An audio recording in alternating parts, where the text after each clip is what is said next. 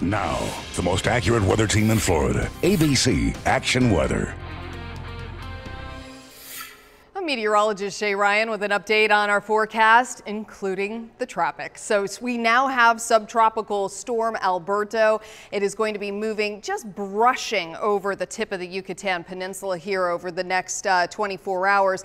And then it's going to be heading north into the Gulf. As that happens, it is going to strengthen and organize.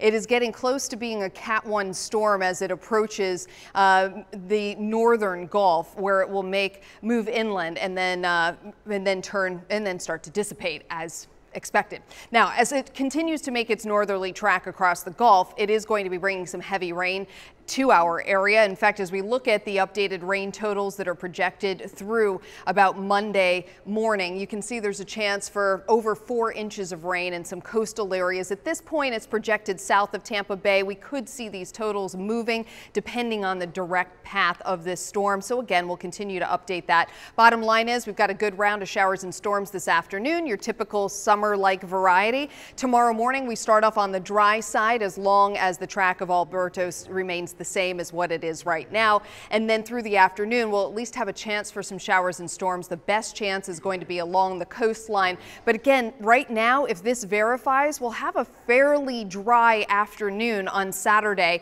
On Sunday, though, we could see more rainfall developing across the area. So again, we are still looking at least the chance for some heavy precip over the next couple of days as that storm continues to move north across the Gulf. And then after we get beyond Monday, we'll start to see those rain chances coming down.